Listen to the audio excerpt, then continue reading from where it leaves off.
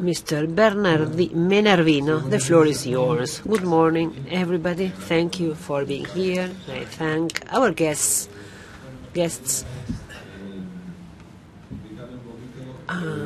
want to share with you the subject matter of certification. This is one of the strongest Aapresid programs. It was born as a program for farming, but the message we want to convey today is that certification can also be used for cattle farming, and we are also working in order to be able to apply it to cattle farming as a whole, even to feedlot cattle breeding. So our speakers will talk about this issue. Certification is closely related to sustainability, and our speakers will deal with it. Well, thank you, Raúl. I will introduce the first speaker, Andrea Pasinato, an agricultural engineer. She has a master in science. She is a coordinator of beef cattle of the National Program of Animal Production of INTA, Concepción del Uruguay, Entre Rios. She is chair of the Animal Nutrition Department of Agricultural Sciences at Rosario National University. So let's give the floor to Mrs. Pasinato, who will talk about sustainable beef production. Good morning, everybody, and thank you, Aapresid, for giving us an increasingly more important space in those of us who work in cattle farming. I'm going to share INTA's point of view, or National Animal Production Program's point of view, about cattle farming and what it's like to do cattle farming in a sustainable fashion. We base sustainability on three main areas. The first one is an increase in productivity and conversion rates. We also think about quality and safety of the product. And the third one would be sustainability and commitment towards ecosystems of cattle breeding systems. Of course, sustainability must include these three components: the economic one, the social one, and the environmental one. What is the scenario of cattle breeding in Argentina today? And let's see to what extent it is sustainable. There are several systems, cattle farming systems throughout Argentina. So we have breeding in extensive conditions, stocking in different kinds, natural stocking in the fields, with a strong increase of feedlot or paddock until the stocking stage, and most of the beef produced in Argentina, it comes from pen-finished cattle. So from this has been useful for many farmers from different areas of Argentina, but also it has also giving rise to the fact that the main product obtained, especially concentrated in the core area, is lightweight animals geared towards the domestic market with very limited exportable components. Whether this is sustainable in the long term, well, that's a question we should answer. And this growth of feedlots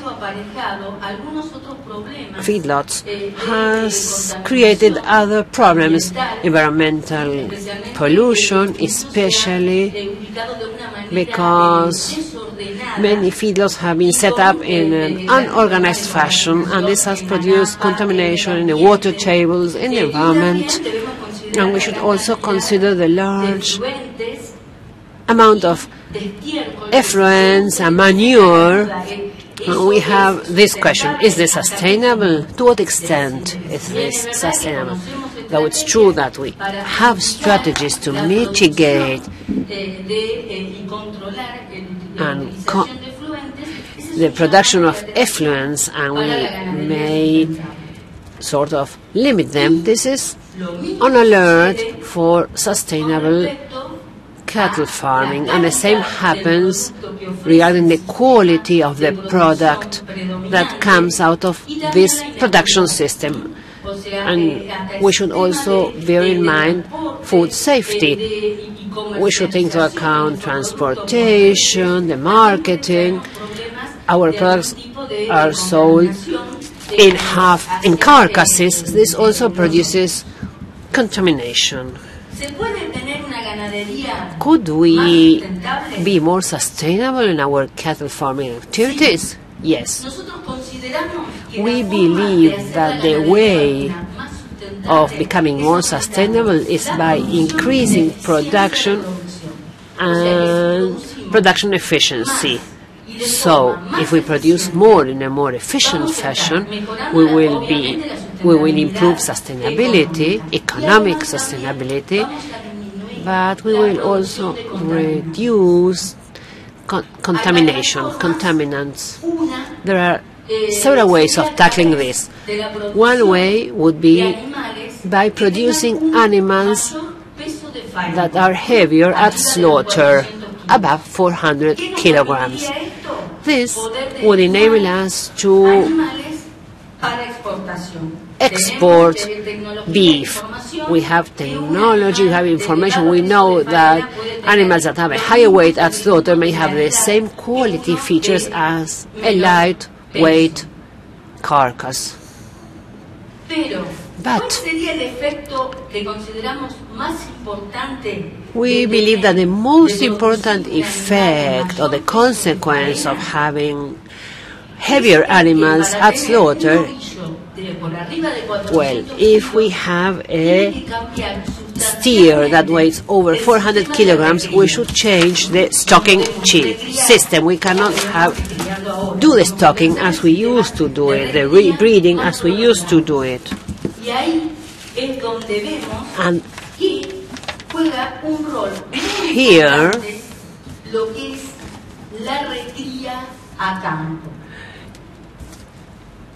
stocking or rebreeding in open fields is very important. Grazing, rebreeding would improve sustainability. How? Well, first, there would be no competition with grain production, for example, or with pork production, or with poultry or biofuels. And stocking natural grassland would play a key role because it would become part of rotation and it would contribute in this way. We know the problems of water table in wet areas. If we use grasslands or cover crops or annual crops for rebreeding, water evaporation would improve and the carbon footprint and the water footprint would drop or become smaller.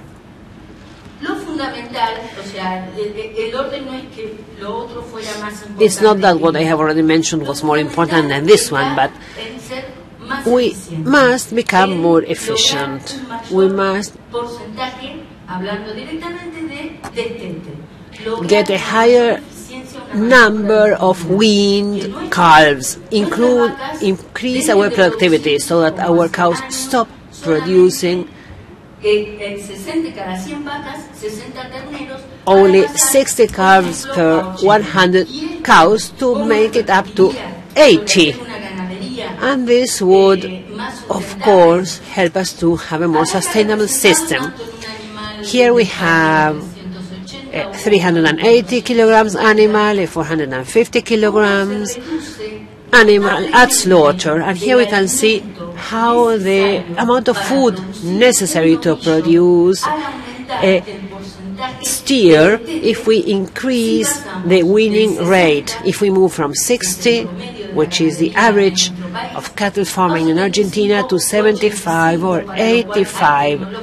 And there is technology to help us out here, and so it can be done. Here we have included all the feed necessary, not only for the steers, but also for the cows, the replenishment of the herd, death rates, etc. And cattle production involves another element which is the buzzword in contamination. Cattle farming accounts for a large amount of production of greenhouse gases, especially methane. And we may do cattle farming in a more sustainable fashion if we produce more, because the methane emissions will be smaller by unit of product.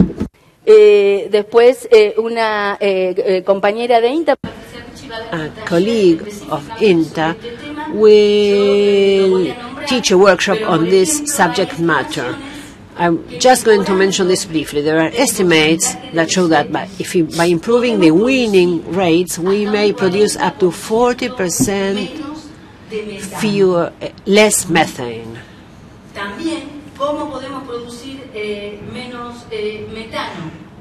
This can also be achieved by other methods, through a better rebreeding, increasing weight gain during rebreeding, so we would be more sustainable, because in whole we would reduce methane emissions. Methane emissions can also be reduced with a better diet.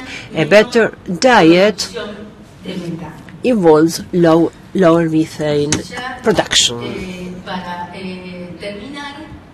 And in closing, I'd like to mention that cattle farming may be sustainable from the economic, social, and environmental standpoint.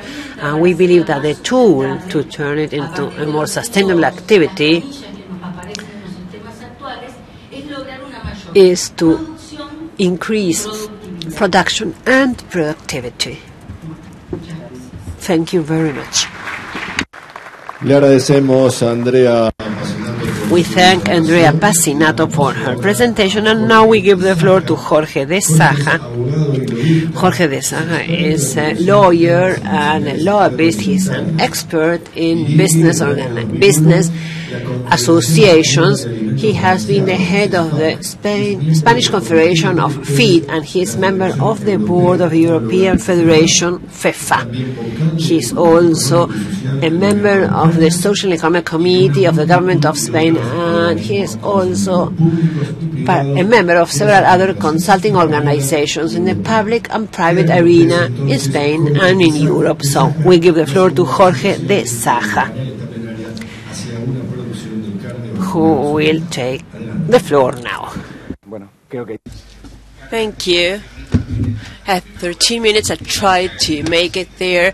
I'd like to thank Aapresid for having given us the opportunity to participate in this event from the European feed industry. Would like to thank you for having invited us. Aapresid has become a reference partner in Argentina, and we are quite aligned on our goals, specifically in what is related to sustainable beef production. I don't think I can make any technical contribution, especially considering there are lots of technical experts here.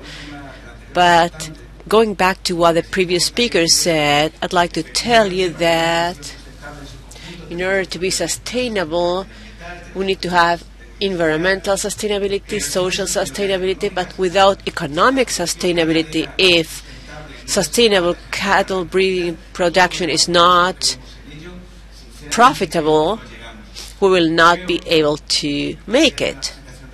I'd like to have my presentation here at the front, but apparently this is not possible.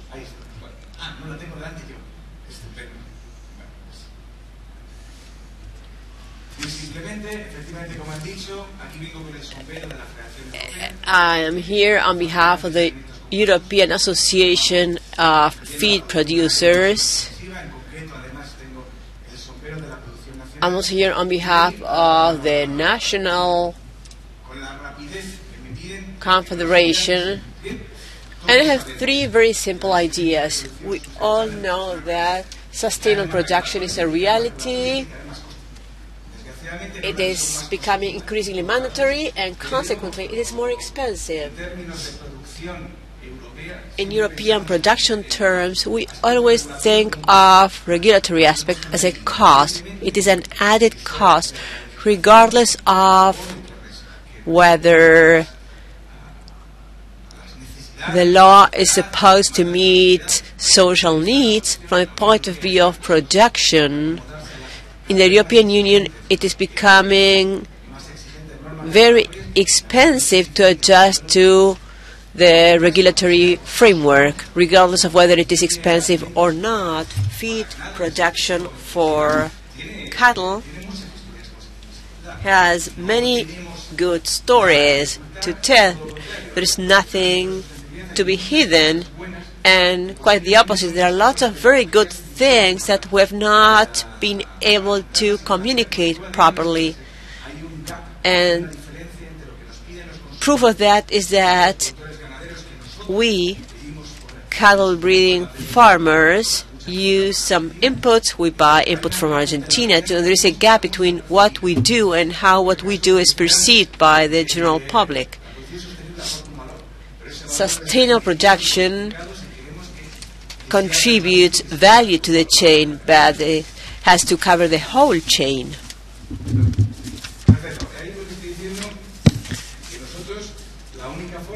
The only way to face that pressure coming from the market is to show that the whole chain is implemented with profitability and sustainability criteria. So far, we thought it was a responsibility, and we have not been good enough in communicating what we do, and especially so far, we have not seen that our effort as cattle breeders or feed producers today in Europe, this involves the same companies and people. The effort of our suppliers, so far there was a difference between demand and the reward we got out of it. So far, we have not seen any reward. Maybe reward is not the right term, but we were not seeing consumers were rewarding sustainable production. The price was not different from ordinary production, but this is starting to change now. I insist this is not a negative point of view. Sustainability is a responsibility. We all share this responsibility to produce more and better, but if that responsibility does not come with profitability, then it will be very difficult to convince our suppliers, to convince ourselves that producing in a differentiated manner, which we know is good, will be done without an economic reward. In any case, the European industry has decided to face pressure coming from consumers. We have decided to create something that is credible. We had to set some objectives to monitor compliance, and this is the 2030 vision. It includes nutrition, food security. This is quite a difficult topic in the European Union, especially after the crisis we had in the last decade. These are all aspects of our reality. We all know what sustainability is. The previous speaker said that we need to find the highest efficiency in the use of resources, the supply of raw material, with a special focus on the environmental footprint. There's nothing new here. As to efficient use of resources, I have decided to include this slide as an example. If in a long term, 40 years, if we take 40 years, we see that the search for efficiency is profitable, with a higher conversion rate, with the use of new raw material. This is just about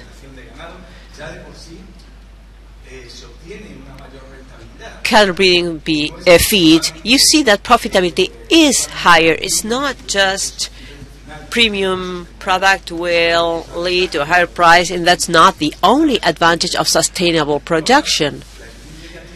Efficiency already gives you a return on your investment, but this has been like this always. When grocers tell us you have to ensure that your cattle breeding production is sustainable, we know that we have to work along two lines. On the one hand, we have to work on our own production model, and we also have to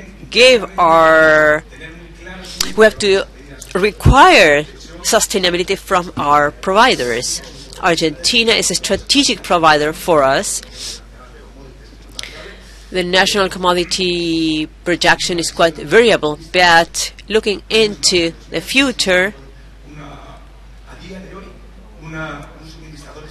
Argentina is a strategic provider of raw material. It might be a strategic beef supplier in the future too. In August 2015, the whole European industry worked together on soybean, and this is the guideline that was produced. It's not a standard. They're very good standards. We're very happy working with the Aapresid standard. This is just a guideline that we can use to compare the standard requirements. This standard meets those guidelines that we need to comply with in our raw material management to meet social and regulatory demands. And honestly, we work together with our providers, so it involves reasonable criteria, and they are feasible. You can easily comply with them. We're not requiring them to meet the specific standard, but it is true that gradually the different standards available in the market, well, we compare ourselves to those standards and we okay them.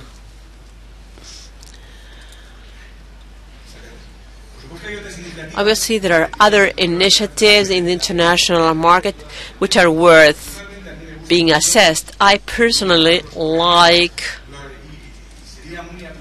some programs, such as the British program, the last one on this slide, because there's a quite comprehensive view of sustainability throughout the whole chain.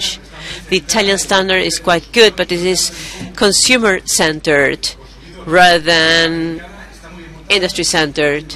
And the American one is very good, but it's more of a marketing tool. And this is my last slide. So this is just some thoughts I'd like to share with you. This is focused on Argentina. A well-managed sustainability will generate efficiencies. It will help you manage your resources correctly. It might be an opportunity, and it might be an opportunity to say, part of my production will be sustainable. Not the whole of my production will be sustainable, but just a part of it I can manage. Maybe sustainability can be applied to part of your production, but we're always talking about scalable strategies. In Europe, sustainability strategy involves lots of differences among countries, among consumer demands. They may be successful or not. We may agree on common standards or not when it comes to raw material management, but we're not able to reach a national strategy. I'm fascinated with Argentina. I come here quite frequently. I love Argentina. And honestly, I'm trying to understand the following. If there is an area in the world where sustainability can be practiced, whether in a niche, in intensive production or extensive production, but if there is an area or a whole country that might implement this, it's Argentina. We have to import between 60 and 80% of our protein needs. In the case of Spain, cereals between 40 and 60% at best. Argentina is the only country with cattle breeding capacity that is huge, with direct access to raw material, with great human capital, with great production capacity. It's the only country which I humbly believe can today say, I can focus on sustainability, I can go for it throughout the country, because sustainable beef production should be in the Patagonia. For example, you have a strong internal demand which may restrict prices and growth capacity, but you have a great asset here. If there is a country that can say, I'm going to have sustainable beef production, then that is Argentina. So sustainability is a reality. We all believe in sustainability. We all believe it contributes something to society. We all know how to do it. But if there is a country that can strategically decide to use it, to go for it with profitable results, then it's you. You have everything to do it. It's just a matter of agreeing to do it. Thank you very much. Thank Jorge Saja for his presentation, and before introducing the next speaker, I'd like to remind you that for questions there is a phone number on the screen, and you may send your questions via an SMS. If there is time, we will answer the questions after the last presentation, and this is the one that is starting now, the one by Victor Tonelli, who has a degree in agricultural sciences granted by Universidad Católica Argentina. He is also a consultant in the area of cattle breeding and beef production, and he has also worked in the slaughter industry as a consultant for the wholesale markets in Argentina and abroad. So this is the last presentation of this panel. Good morning, everybody. First of all, I'd like to thank Aapresid for inviting me to participate in this meeting. This is the fourth time I address an audience at Aapresid. The first time it was a very small room, a room which was 2 meters by 2 meters. Then it was a little bit bigger, but this is the first time I addressed people at such a large venue, and I really feel deeply moved, because this used to be the altar of agriculture without any cattle breeding being involved. So I thank Aapresid for this opportunity. My goal today is to describe what is happening with sustainability and cattle farming, and which are the requirements we are receiving regarding the production of sustainable beef production, meeting some protocols which, as time goes by, are becoming mandatory. What we see those of us who are analyzing international business, especially in the case of Argentina, which is going back to be an international player. Well, consumers are asking, or I want to know how beef is produced, processed, and distributed. Well, this applies to food as a whole, and the consumers look for elements which go beyond the productive stage. They are also concerned with social and environmental aspects. An area of focus for us and also of concern for us is this increasing demand related to deforestation, caring for the water, animal welfare, food safety, excess of antibiotics use, the concern with social aspects applying to the workers in the industry and also to the communities in the area where the operations are carried out. So these are many new demands and requirements that call for our deep attention. So one issue which really struck us in the first conferences we gave about the production of sustainable beef was a presentation by a McDonald's executive who started his presentation by saying, in the U.S. we have just decided that Uruguay could not be a supplier of food for our stores, though they have beef in the market, because consumers think of Uruguay or relate Uruguay to the deforestation of the Amazonian forest. So you hear this and you may do two things. Either you may laugh and say, well, they are really uneducated, or you may think there is really lack of communication.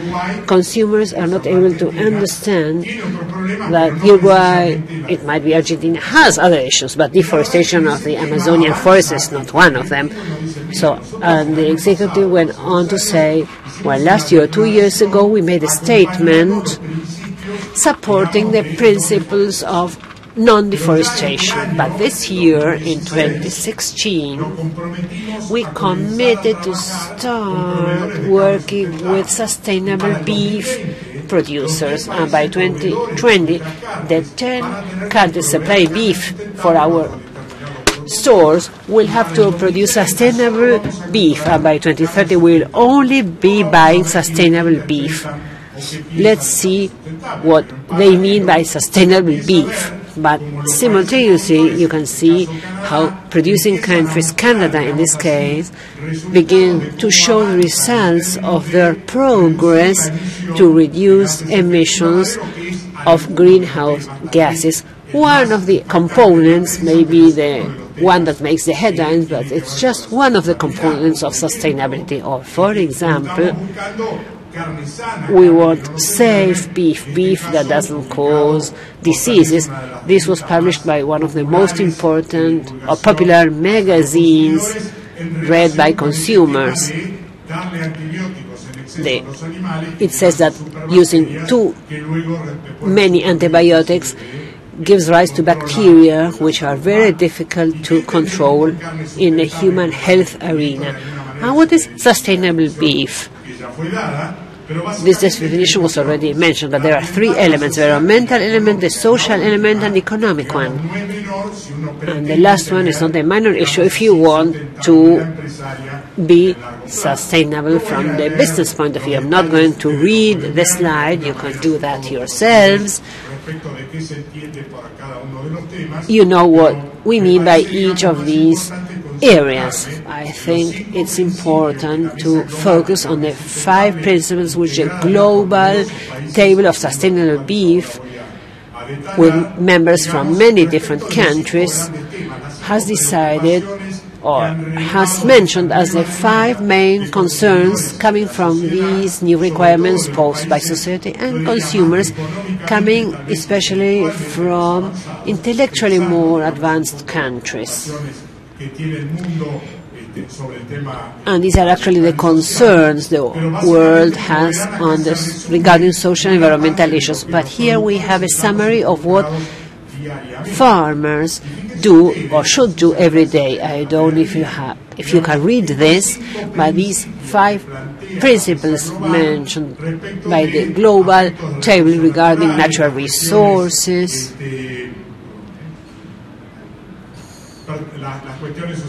social elements, people and community, animal health and welfare, food safety, and efficiency, innovation, and technology breakthroughs. When you see this list, and here we see what the beef roundtable of the U.S. has defined for each category, well, in each case, they define the focus required by the consumers and society in that country below these key principles, and each country adds a special fate in it. This is what the U.S. is focusing on, this is what Canada is focusing on. Canada, in the round tables of sustainable beef, is the one that has made more progress together with Brazil.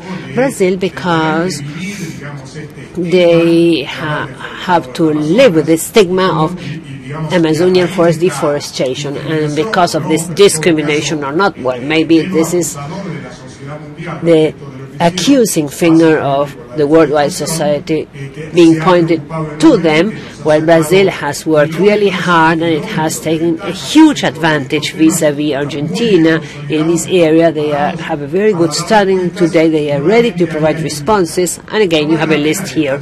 I'm not going to read it, but it's important to understand that this is an area on which we have to concentrate and work in order to provide responses to the needs and requirements that arise.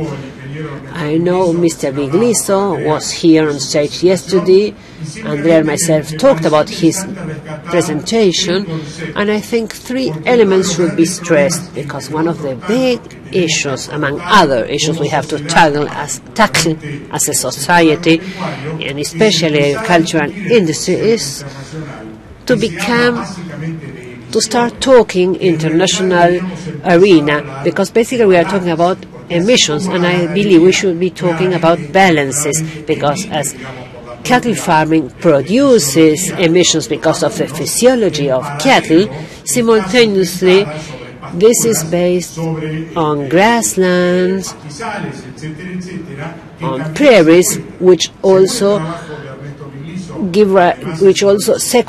do carbon sequestration.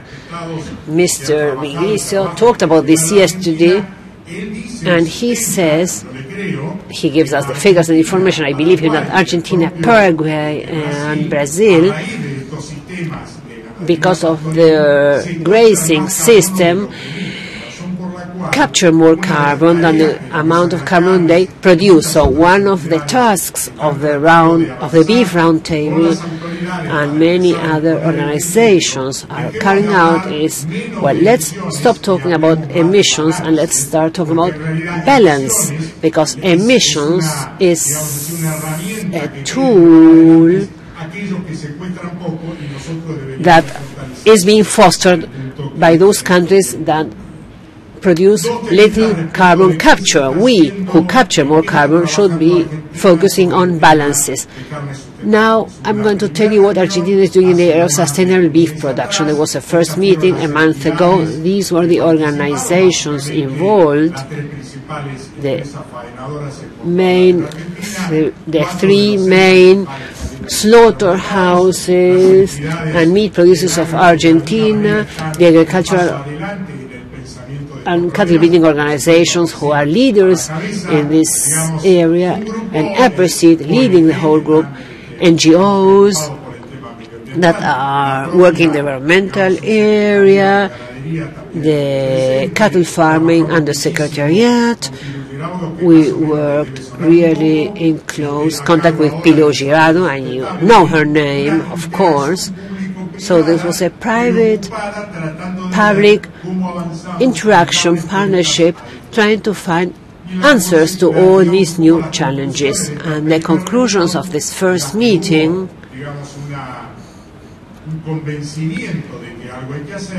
where everybody agreed that something had to be done, is that this issue is on the radar of society and of consumers, not in Argentina to a lesser extent than in other countries, but this issue is becoming increasingly important every day. And the question is this a problem or an opportunity? Well, it depends how we consider it. Of course, it's an issue to be tackled, but in the case of a cattle breeding production, the one we have in Argentina, which is sustainable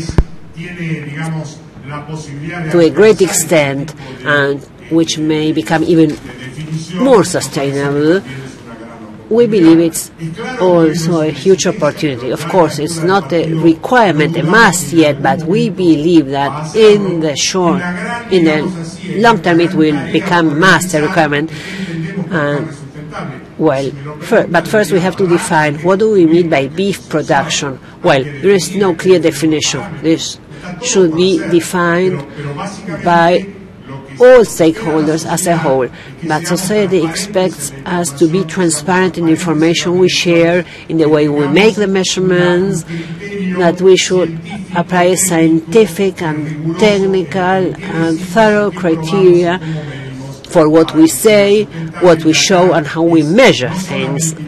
And it's important, and it's also a must, to get NGOs and the academia involved in this whole process.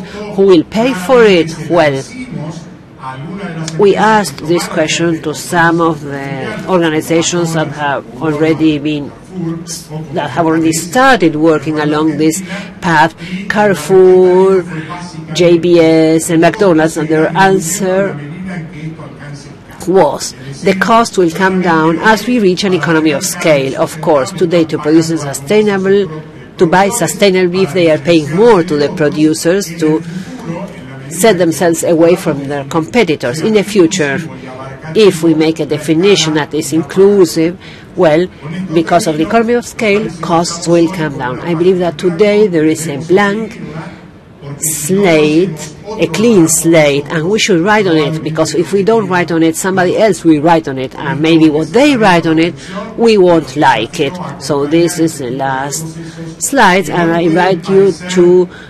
share with us the work on these new processes, which may be requirements, which may be seen as another matter of concern, but clearly if we don't do it, if we don't work together, if we don't think together, if we don't get into it, sooner or later we won't feel well about it. Thank you very much for your presentation. Now we have time for questions and answers, and this panel will be led by Mr. Menarvino. Let's see if there are questions. My first question is, how can grain suppliers contribute to beef sustainability with conservation agriculture certified by Aapresid?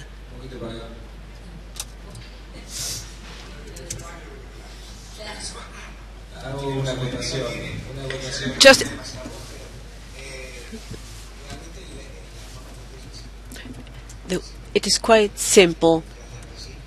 You just have to follow Aapresid guidelines and prove that you are producing based on those guidelines. As Victor Tonelli has just said, Argentinian production per se already meets most of those guidelines. You just have to communicate this good success story.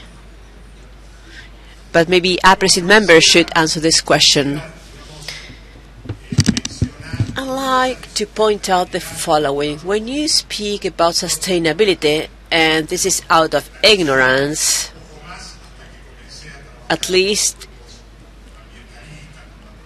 the ignorance I had before I started to work with environmentalists in Aapresid, usually people believe that environmental problems are very much related to GHG emissions or to water problems, but the issue is much more comprehensive. It goes beyond whether we're producing in the wet pampas, in areas where there are no forests, or whether we are having our beef production in areas such as Chaco, where we do have deforestation, and the big grain production is related to not only to the environment, which is not a minor thing, water footprint and carbon footprint, but also social aspect. Sooner or later, we will have to realize, and we will have to be accountable for what we are doing as business people. I'd like to emphasize your point. The question is, how can grain producers contribute sustainability to beef production? I think we should tell people that certification, that cattle breeders can also achieve certification, and this would be a way of integrating grain to beef production. Cattle breeding can also be certified today. When this program started, this was not possible. It's a great breakthrough, and I just wanted to tell you about this. Are there other questions?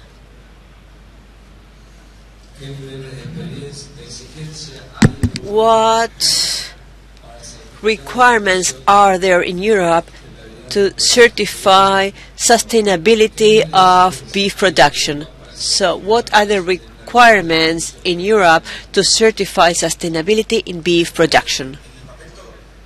Well, on paper, there is a lot of it.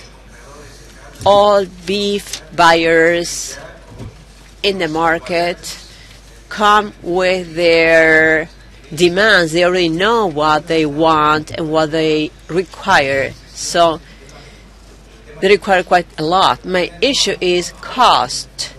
We're now starting to see price differentiation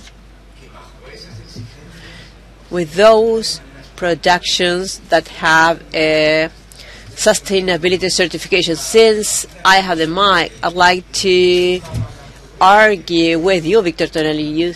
You say, who's going to pay for this? And you said, well, in the first stage, the end consumers will pay for it.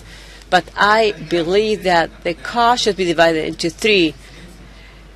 The first part, well, we will generate efficiencies and our production costs will be lower. But then there's another part which is scalability. Of course, I totally agree with you on that. But I don't think that we should strategically try to look for a scenario where you say, well, the cost will be absorbed throughout the chain. What are we going to wait for? Are we going to wait for the whole production to be sustainable, or for part of our production to be sustainable and maybe in the longer term reach the whole of it? For this strategy to be successful, somebody has to pay for it. Even though we may pay part of the cost, consumers will also pay for a part of it. I agree with you, but I'd like to add something to that. Besides efficiency, productivity, and price differentiation, we should also consider improved bank rates. In the financial system, there are increasing demands for loans for companies who are starting to meet some sustainability guidelines. This is being developed right now, and it might contribute to higher costs that you will have to incur in when you go for certification. But I would say that there are several tools to be developed that might contribute to minimize that higher cost. I'd like to add something that I didn't say at the beginning. The association represented by my colleague told us that it was very important for them to have Aapresid certification in the Certified Agricultural Program. This helped made things easier for them. Absolutely. There are no more questions. So we're going to close this session. I'd like to thank the speakers and the whole audience. Thank you very much. I'd like to thank Andrea Pasinato, Jorge de Saja, Víctor Tonelli.